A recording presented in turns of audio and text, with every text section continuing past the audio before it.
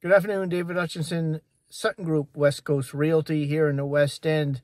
Just finished a showing, and there's a lot in the news lately about the market, and buyers are backing out of deals and all these kind of things. Now, not seeing too much of that, of course. I'm not seeing any of it personally, but have seen that in the past. And it's kind of a difficult situation because the seller, obviously is probably using that money to buy something also.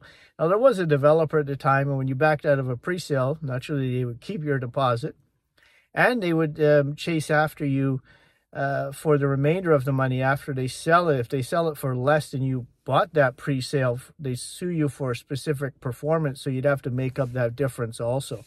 So it can be quite complicated. Of course, lawyers get involved and things like that. What I'm seeing is a balanced market where buyers can buy and sellers can sell. And I don't see why you would back out of a deal that you bought anyway, because if it's a house that you really love or a condo or anything like that, you're going to be happy to move in and make it your home, and eventually the market will bounce back. There's no real tragedy happening. Probably the people who are backing out of these deals are investors, and that's what happens when you play the real estate market like it's a stock market. Keep you posted. Have a great day. David Hutchinson, Sutton Group, West Coast Realty. Thank you.